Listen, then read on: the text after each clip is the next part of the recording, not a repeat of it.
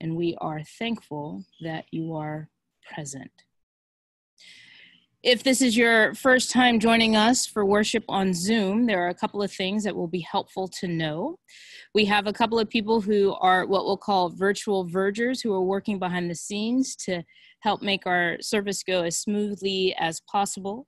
We ask that you remain muted throughout the service, but those who are reading today are invited to unmute themselves at the time of their reading. And if you are singing a hymn, also unmute yourself at that moment. That does not mean that if you are sitting at home that you can't fully participate. Remaining muted, you are invited to sing out with gusto and also do the responses. You are welcome to engage with the service leaders or other participants using the chat box. And during our time of intercessions, during the prayers, you can offer your own prayer petitions there in the chat box. And so again, welcome, and I invite us to prepare our hearts for worship.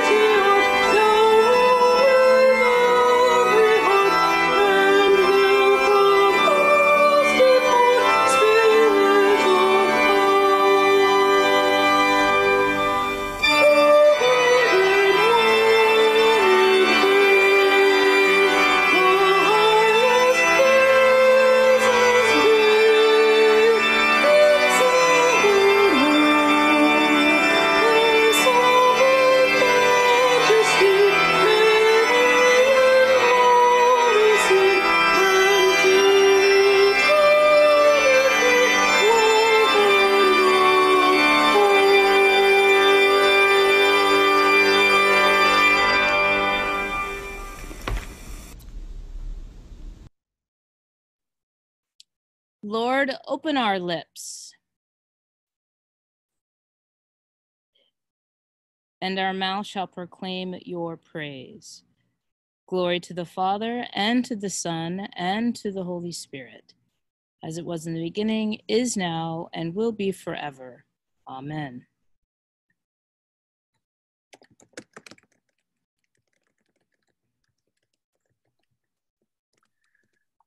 Good morning, church. This is Dawson Nash, and I'll be reading Psalm 139, verses 1 through 11, 22 through 23. Lord, you have searched me out and known me. You know my sitting down and my rising up. You discern my thoughts from afar.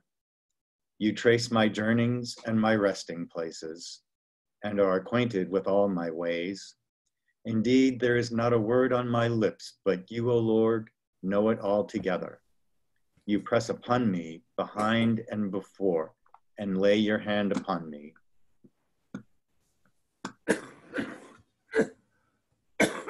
Such knowledge is too wonderful for me. It is so high that I cannot attain to it.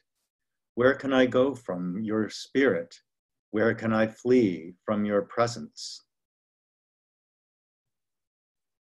If I climb up to heaven, you are there. If I make the grave my bed, you are there also. If I take the wings of the morning and dwell in the uttermost parts of the sea, even there your hand will lead me, and your right hand hold me fast. If I say, surely the darkness will cover me, and the light around me turn to night, darkness is not dark to you. The night is as bright as the day. Darkness and light to you are both alike. Search me out, O God, and know my heart. Try me and know my restless thoughts. Look well whether there be any wickedness in me, and lead me in the way that is everlasting. The word of the Lord. Thanks be to God.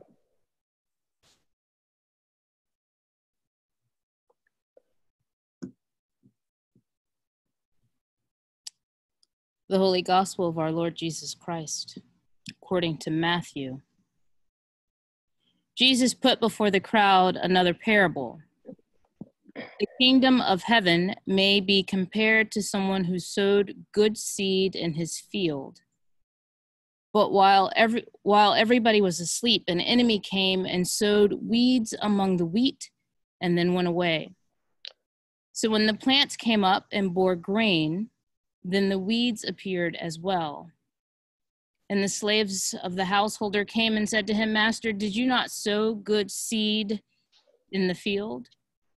Where then did these weeds come from? He answered, an enemy has done this.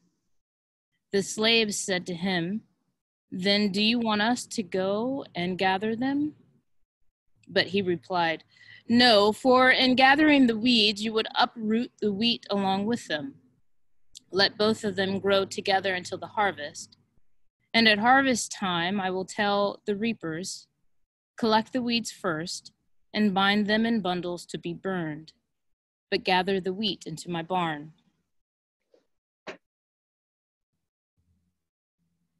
Then he left the crowds and went into the house.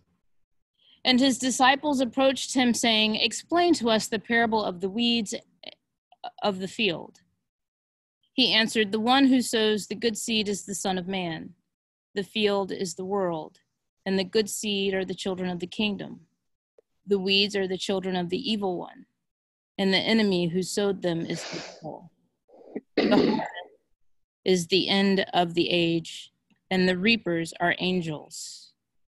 Just as the weeds are collected and burned up with fire, so will it be at the end of the age. The Son of Man will send his angels, and they will collect out of his kingdom all causes of sin and all evildoers, and they will throw them into the furnace of fire, where there will be weeping and gnashing of teeth. Then the righteous will shine like the sun in the kingdom of their Father.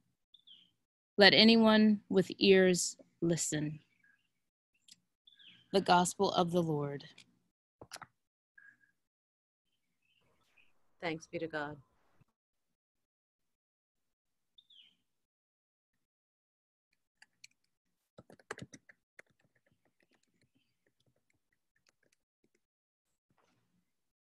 Good morning. Evil exists in our world. And I think as Episcopalians, we really don't have good language around the devil or evil. But our scriptures remind us that evil is not an abstract concept. It can be purposely sowed and can grow almost undetected alongside that which is good. Anyone at the time listening to the parable Jesus told in Matthew's gospel would have known that the seed that the enemy planted was called darnel. It was a mean trick because darnel, it's a type of wheat, looked exactly like wheat. And you wouldn't know the difference until both plants had matured. I read that darnel doesn't plant, it doesn't flower, and wheat flowers. And that's when you know that it's a weed. The farmer wouldn't have known that the darnel and the wheat were growing together. By the time the trick is revealed, the roots would have already intermingled. To pull the weeds out would mean that you would destroy the wheat as well. The harvest already would be yielding less than anticipated. And to prematurely remove the weeds would ensure that it would be a very small harvest. And so this farmer in our parable waits until the harvest is ready, and the weeds and the wheat are collected together. The wheat being stored and the weeds becoming fuel for later burning. We understand the enemy coexisting with the righteous as we examine our own context. We are actively watching the enemy destroy everything we value as a country, as humanity. We know that today the cry goes out, "How long, O Lord, how long?" And the disciples asked Jesus, "Please explain this parable." At the end of the age, those who are evil will be tossed into the furnace of fire. And again, Episcopalians don't have good language around this, but we understand this to be hell. And there they will find weeping and gnashing of teeth. And the righteous will shine for all eternity with our Creator. Now, the parable, you recall, was told to inform the listener more about the kingdom of heaven, to help the listener understand the abundance of God, the deep love that God has for God's creation. What we can hear in this is that God is giving us all the opportunity to grow into righteousness. We won't always get it right. In fact, very frequently we will get it wrong. But God will be patient with us, just as God will be patient with those who are unjust.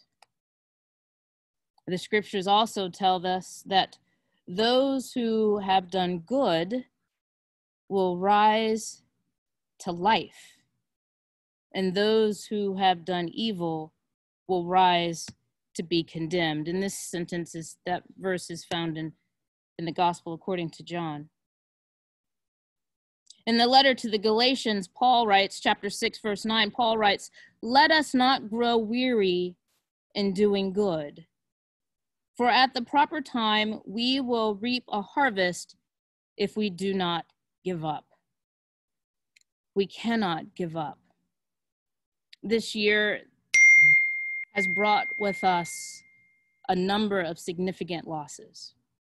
We've experienced loss of life as a country in astronomical numbers. And at this time also, we have lost giants in the civil rights movement. Joseph Lowery earlier this year, C.T. Vivian and John Lewis on the same day of this week. It might feel like it's just time to sit down and stop. They worked so hard and we still have so far to go. A void has emerged. I would offer for us and for myself that the baton has been passed. We cannot grow weary in doing right. We cannot give up. A few months back, it was March 1st, 2020. John Lewis went to Selma and stood on the Edmund Pettus Bridge to commemorate Bloody Sunday. And this is what Mr. Lewis said. "We were beaten. We were tear gassed. I thought I was going to die on this bridge. But somehow and some way, God Almighty helped me here. We cannot give up now. We cannot give in. We must keep the faith, keep our eyes on the prize, end quote. Keep our eyes on the prize. As people of faith, we are called to build up the kingdom of heaven. We are called to energize the righteous. We are called to not let evil take over. We must not grow weary in doing good. God will attend to all causes of sin, and God will attend to all that evil does. God is one who redeems. Let us be the ones who strive for righteousness. Amen.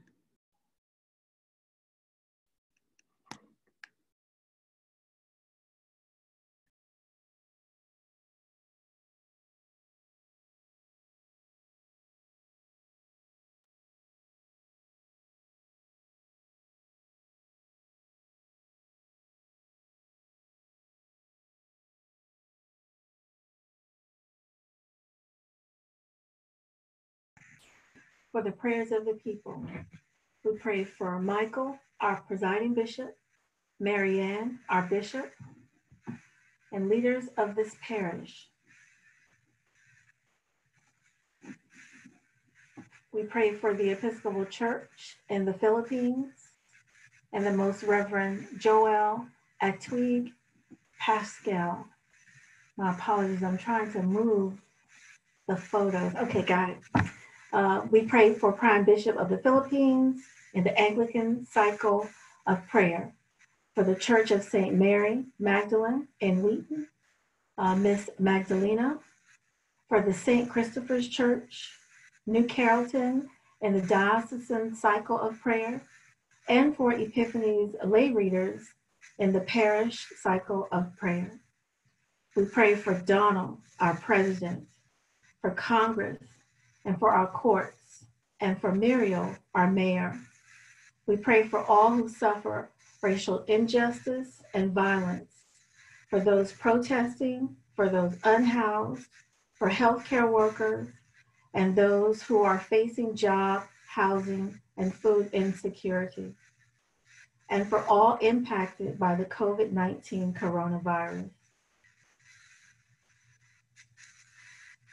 We pray for those who have died, including Kathy Perkison.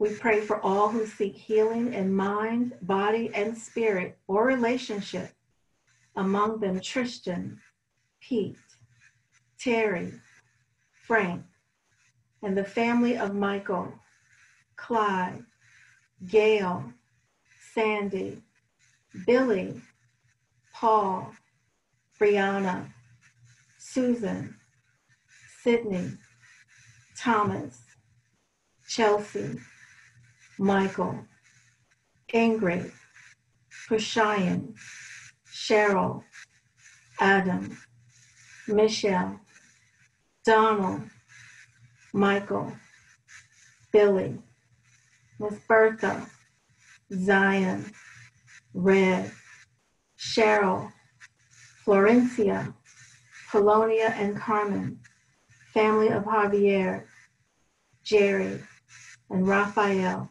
and their family, Julius, Amelia, Sandra, Greg, Lulu, Ruth, Elizabeth, Donald, Gail, Derek, Barbara, Miss Kat, Leah, Jared, David, Audrey, Judy, and Cynthia. We also invite sustaining prayer for those with long-term challenges, including Vaughn, Johnny, Dakota, Alice, David, Jean, Beatrice, Diane, Henrietta, Kay, Vanetta, Ingrid, Joan, Alvin, Zalira, Bill, Holly, Thelma, William, Anne, Albert, Olivia, Sophia, Lloyd, Iris, Trisha, and Eleanor. Lord, hear the prayers of your people, and what we have asked faithfully, grant that we may obtain effectively to the glory of your name, through Jesus Christ our Lord. Amen. If you'd like intercessions, you can add them into the chat box at this time. I ask your prayers for Annie and Lambert, whose postponed wedding will occur this upcoming Saturday.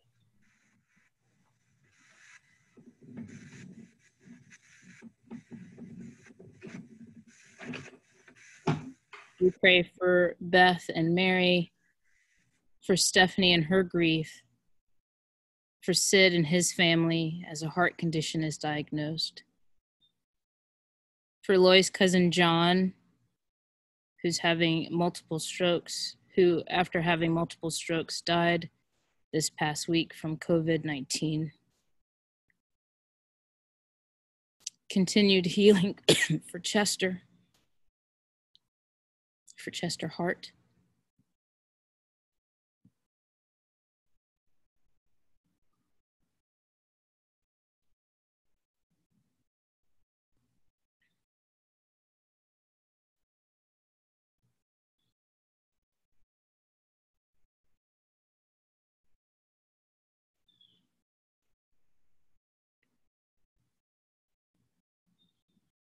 Lord, in your mercy, hear our prayers.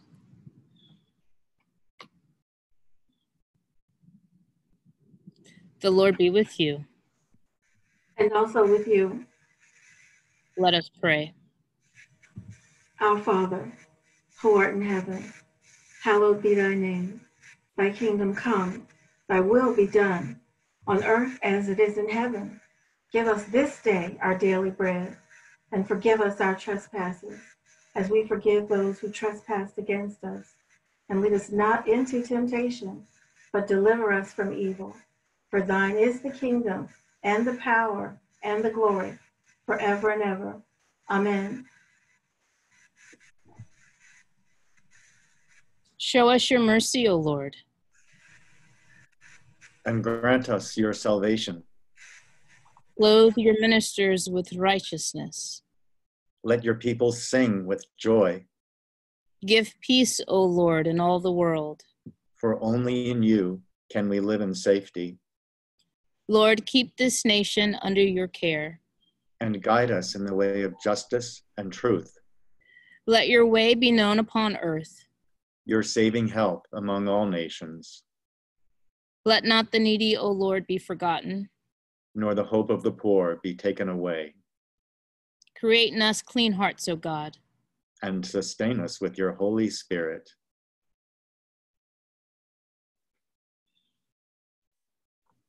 Ascribe to the Lord the honor due his name, bring offerings, and come into his courts.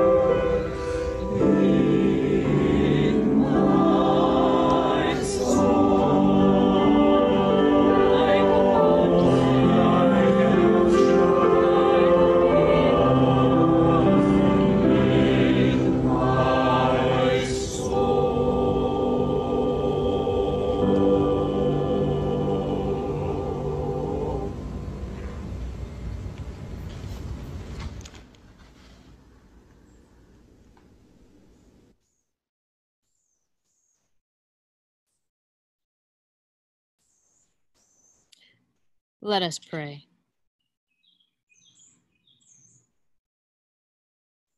Almighty God,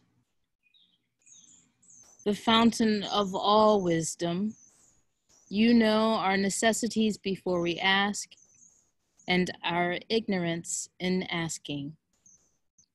Have compassion on our weakness and mercifully give us those things which for our unworthiness we dare not, and for our blindness we cannot ask. Through the worthiness of your Son, Jesus Christ, our Lord, who lives and reigns with you in the Holy Spirit, one God, now and forever. Amen.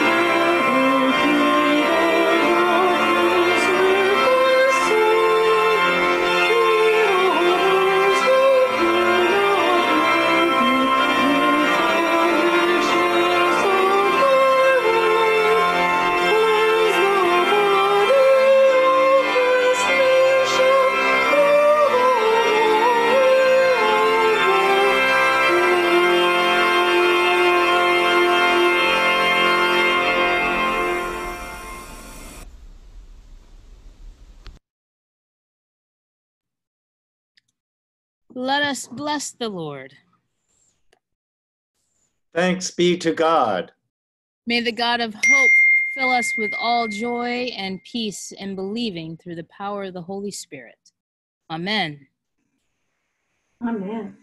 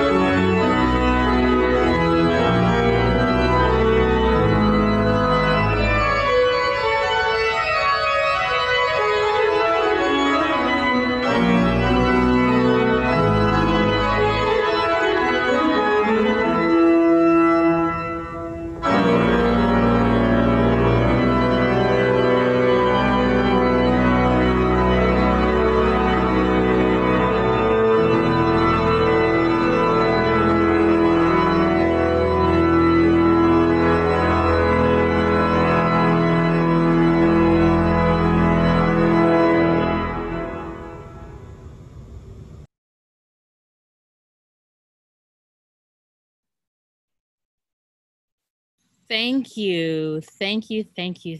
Thank you.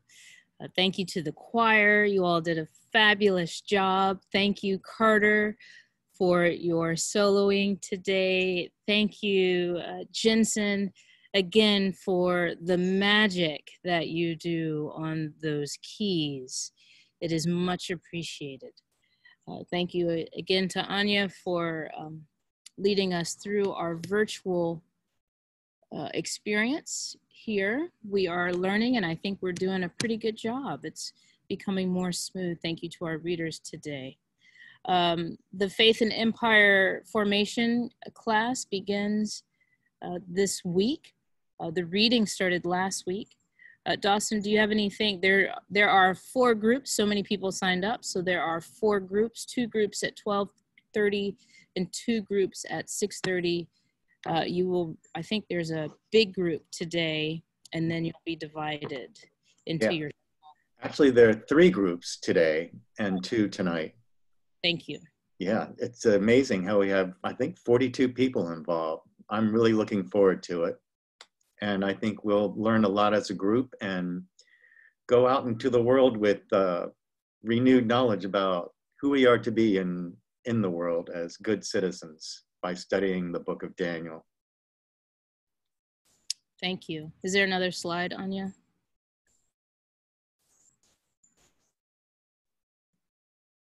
Nope. So that is, oh yeah, there is.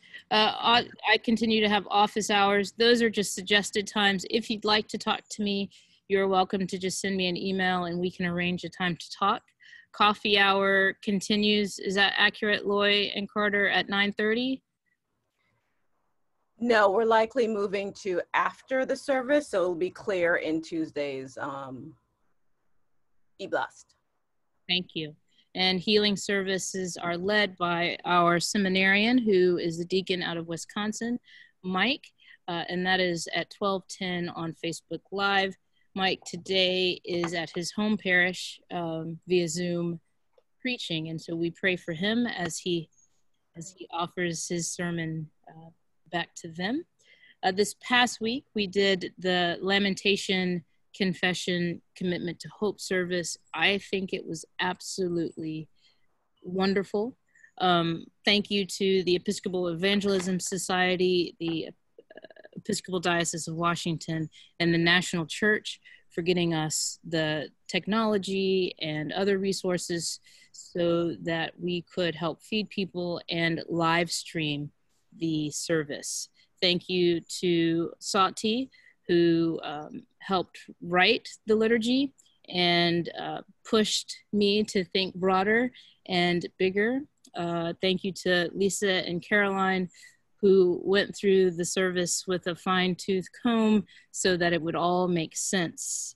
Thank you to Crystal and Mike for making sure that all of our guests had food and water because it was quite hot. Mr. Pete sang beautifully. Dawson and David read scripture and prayer for us, and the bishop was present also. If you were not able to see the service either via live stream or in person, it is still available, and I think it's on our website so that you can check it out. I think it was absolutely phenomenal, and we had over 400 people watch on our Facebook page, and I think it was 50 on our YouTube page. So that was a good showing. So I hope you have an opportunity to check it out. If you are visiting with us today and would like to find out more information about the Church of the Epiphany in downtown DC, you are welcome to join our mailing list, follow us on social media, and of course, we welcome any prayer requests you have throughout the course of the week via info@epiphanydc.org. At this time, we invite you to about 10 minutes of coffee hour post-service. Go in peace to love and serve the Lord. Thanks be to God. Thanks be to God. This is Lloyd Namard. I'd make another announcement that if anyone's interested in supporting the service in a technological way or through readings, please let us know that as well. You can send an email to communications@epiphanydc.org, and Anya will make sure that it gets to the right people.